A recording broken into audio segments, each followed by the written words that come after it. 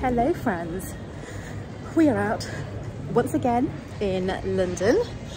We have a Mark with us today, so we're on our way to a very hopefully interesting museum that I've always wanted to go to, and we thought, you know what, we finally go to it today.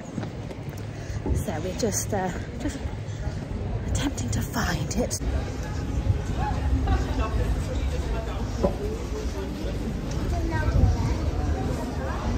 So, the museum that we are visiting today is quite spooky, quite torturous, literally.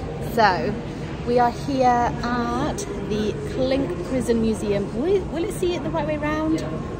Because I'm filming like this. Anyway, we're here. So, this notorious prison dates back to, and I've got to check my notes because I can't remember, 1144. And it is one of Britain's oldest and most notorious prisons. The museum is built on the actual site of the old prison, and it's very interactive. You kind of get the smells, the sights, the sounds of prison life. Hopefully, we'll soon find out. It was a prison for over 600 years until there was some sort of riot or fire, I think, in 1780, and the prison was kind of destroyed and it wasn't rebuilt after that. So the prison was located in an area of London that was kind of associated more with the unsavoury types of people, like drunks, harlots, ladies of the night, petty criminals, thieves, things like that. So they are the sort of criminals that you would kind of mostly see in this prison. Although I think they did say they've got they did have some high-profile prisoners here.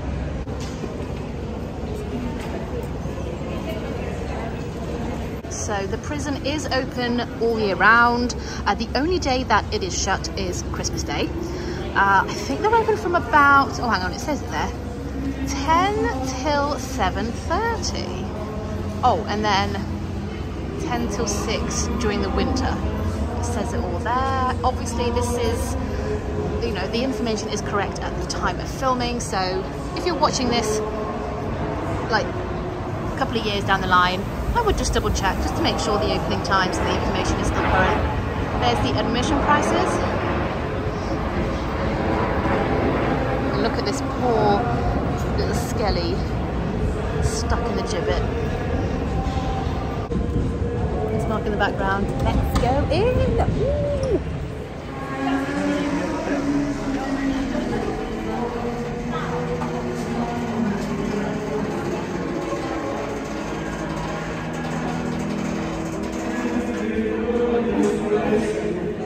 Shall I bring it?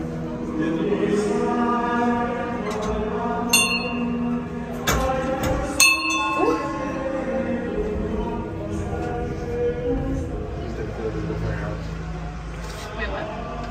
All right, thank you. Here we go. Nice creaky gate.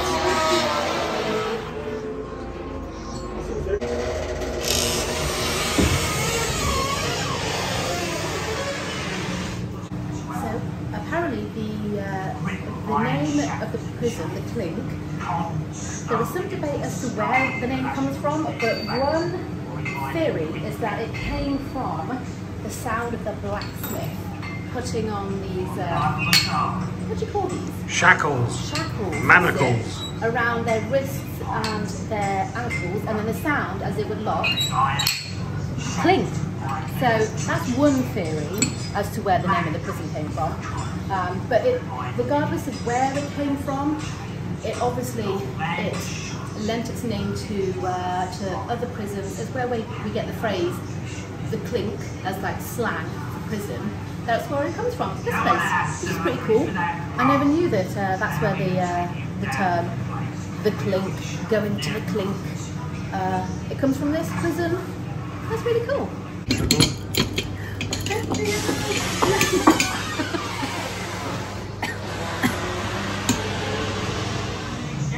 More secure. I must prepare these leg islands.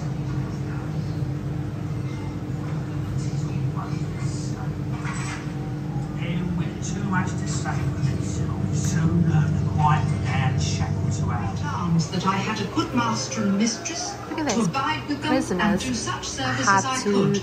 pay Master for Aud asked me to come to buy with their him own to supplies. see So his you house know, upon they my wanted a king. bed, they wanted food, So upon trust, water. and by They had means to of the pay said for it, wife, and obviously I went with Val to the the poorest would riverside, have suffered because they had no money. and brought me to They his couldn't afford house. A common just the most brothel of the basics stews. of living. That's awful.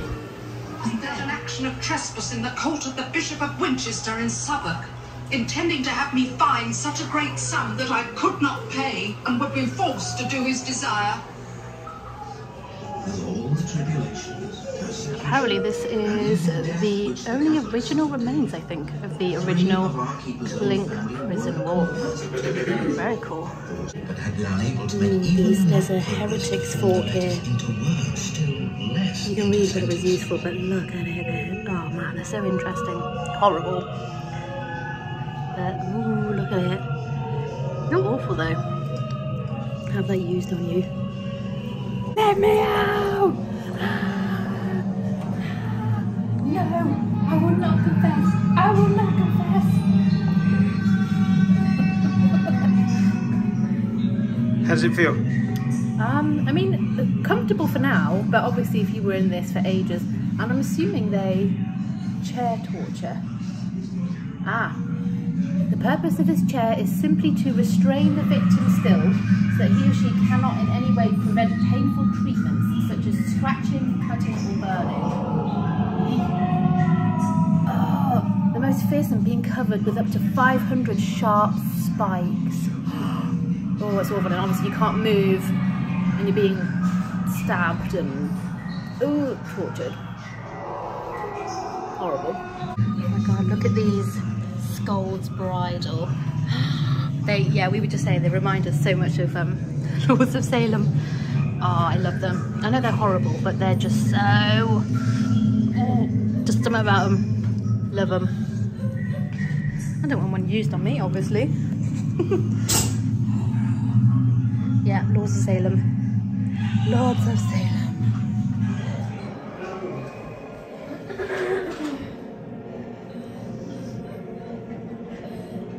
And then we've got a morning star. Look at it. It's really heavy. I mean, obviously it's like metal, but like, whoa. I imagine that being whacked at you. Lord. Now, what about this form of torture? Compress the victim, causing great pain as well as bleeding from the nose and ears. And I think, is it this thing here? Whoa. And there's all sorts of other implements of torture here as well. Oh, how awful is this though? I mean, I know I say like, I find torture, the history of torture, fascinating and very, very interesting, but I obviously want you guys to realise that I know it's horrible. It is disgusting, and it's, you know, no matter if someone is guilty, the fact that we do this to other humans is not right. Oh, just have to make that clear. Now we've got the stocks, which admittedly, yes, it was less horrendous than the other ones. Oops. But still not nice to be trapped in there for however long, having mouldy food and rocks and all sorts thrown at you.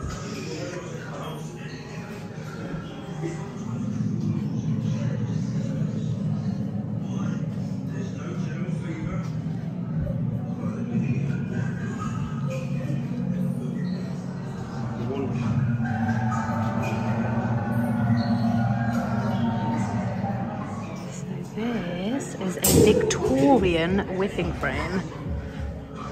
So you would be strapped to it while they give you however many lashes your punishment is. Wow, apparently yes, authentic Victorian whipping frame. Whoa.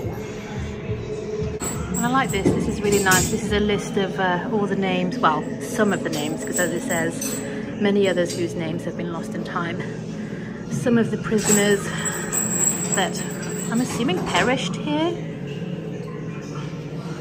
Oh, I don't know actually, but they were prisoners here in the Clink. Gosh, long list of names. So this horrible and unfortunate fella is trapped in a gibbet. Ooh, he looks horrible but really cool. Now look at some sort of crow or that sort of bird with an eyeball.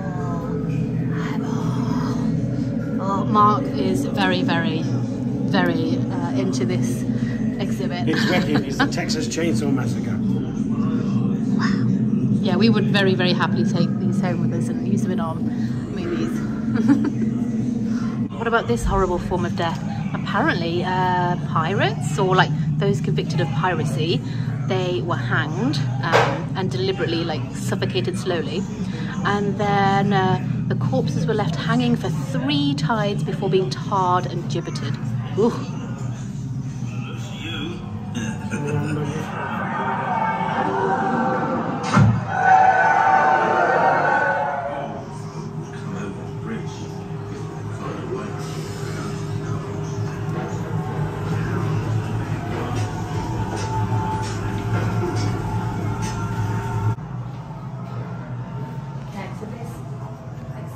Mystery coffin.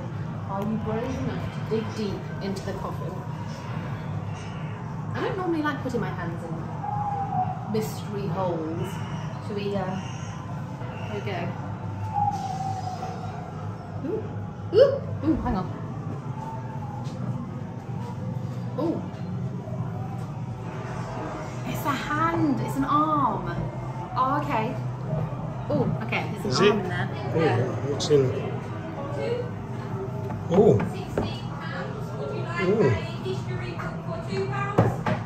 Oh, nothing in that one. It's a very funky coffin. Probably this one. Nothing in that one either. That was just a random arm. Exiting by the gift shop. What is the gift shop? Oh, I love the gift shop. There's pencils for everyone who has a hand. Skulls.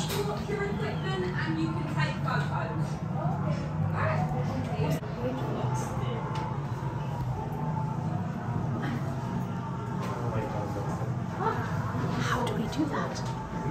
It's like a prison photo. Be brave, Steph. Be Okay, brave. we're going in. We're going to go behind jail, look. This little photo area. How cool is that? I'm definitely coming in here and filming some. Okay, see you on the other side.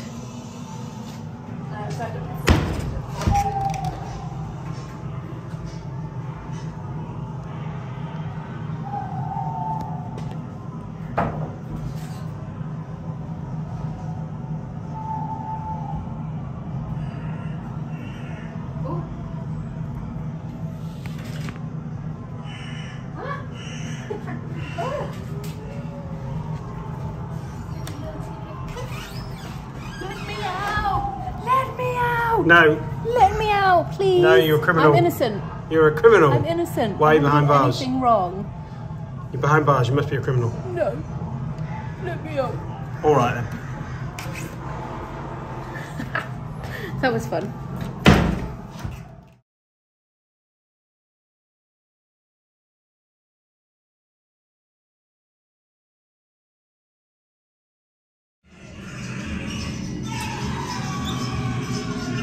Okay, let's see if this fits around. Let's see if it fits around my neck. It's very heavy. Ooh, oh yes, it does fit. Oh, blimey. Yes. Ooh, I mean, it's, you know, for the first 10 seconds, it's comfortable. I can imagine having to wear this all day. It's like, torture. Ha. It's not like going out there, is it? No, it's not. It's not like the usual kind of like collars we would wear. Ooh. Yeah, I'm already feeling it. But I really love the look of it. And again, I know it sounds terrible because they're torture implements. Okay, Mark's having a go now. Oh, lovely. Oh, very nice accessory. Love it. Roll, roll, punk. No, it is. It's kind of like, I can see wearing it. I could wear that out. Yeah? Yeah, Suits it's you? nice. Yeah, it's a little heavy on the collar. But it's nice. I like it. Cool. And what other torture devices have we got here, Mark? We have. There's another neck thing. Is this another neck thing? Yeah, there's another collar. Oh, something nasty. Spiked on the inside, though. I think It is, yes, so. for fun and games. This is the ball and chain, and it actually is heavy. I'm not sure what Very that weighs, weighty. but it's probably about 10, 15 kilos, something like that. So you know it's there. Yeah. And if I drop that, that would hurt. Oh. Maybe we won't drop it there. But there we are. And then is this a chastity I belt? believe this is a chastity belt, that way round. Oh. Little love heart. Oh, With love. Sweet. With love. Not so much with the love. Yeah. Well, you know, you've got to be able to go. Well, and then there's another one here as well. Nice. And then there's a big old heavy boot. And I didn't realise this, but it says it here. They would, once the foot is in the boot, the gap is packed with wood and then soaked with water, making the wood swell. And it would cause agony and almost certain to permanently cripple the victim. Look at that. Oh, and it is very, very weighty and heavy.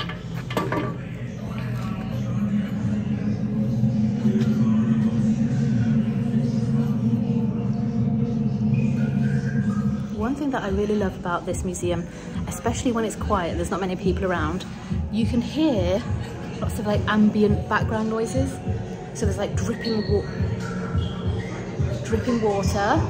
so you get the impression of it being all like dank and damp. And then there's obviously someone in pain, which there would be. Screams of agony and just kind of like clanking and clanging, and it is very kind of immersive and atmospheric. It's great, I love it. Yeah, it's quite a small museum, but they've crammed a lot in here and it's just fascinating. There's so much stuff in here that I love. So interesting. Now, this prison museum is said to be very, very haunted, as you would expect, considering the history, the torment, the torture, the deaths that happened here. So they do hold various kind of ghost hunting events here. I think you can find them online, and you can stay overnight and like hunt for ghosts, which sounds a lot of fun. Right, we're heading back to the tube station now. So, final thoughts, Mark. What did you think of that amazing little museum? I thought it was rather fantastic. It was good, wasn't it? Gory and weird and nasty. Yeah, I love learning Very all good. about the history of the kind of torture that they went through. And I know it sounds weird, like I said earlier, that we're interested in torture and torture devices, but they're really interesting. You know, it's fascinating and horrible to see what humans are capable of doing to each other. No, it was horrible, and we should understand the terribleness of it. No, it was great, it was awesome. It was amazing. But yeah, it was packed full of information. Yeah, very, very interactive. I love that you could touch loads of things. And it was just great to learn about the history of the museum, history of the prison, I should say. So yes, very, very much recommended if you are in London. It's what, £8 for an adult, £6 for kids and seniors and students. Currently in 2023. Yes.